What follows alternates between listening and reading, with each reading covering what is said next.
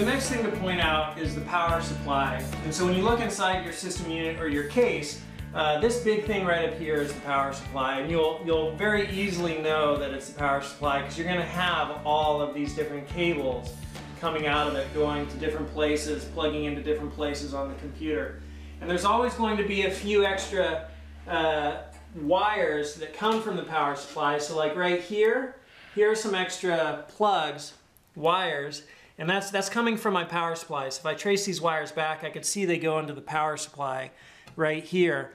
And these would allow me to plug other components into my computer. So if I installed other components like this one right here and this one right here, these two would allow me to plug in drives, like a CD drive or a DVD drive or a Blu-ray drive or another hard disk, and that would give power to those drives. And so the power supply is right there. It's this big thing at the top.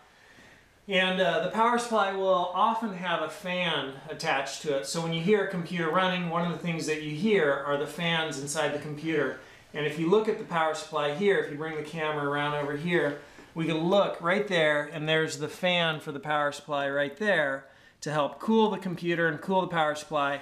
And you'll notice the back of the power supply on this side, right there, has these holes so that air can flow in and help cool the power supply. So that's the next piece of hardware which is good to know about. That's the next piece of hardware which is good to know about inside the computer. It's the power supply.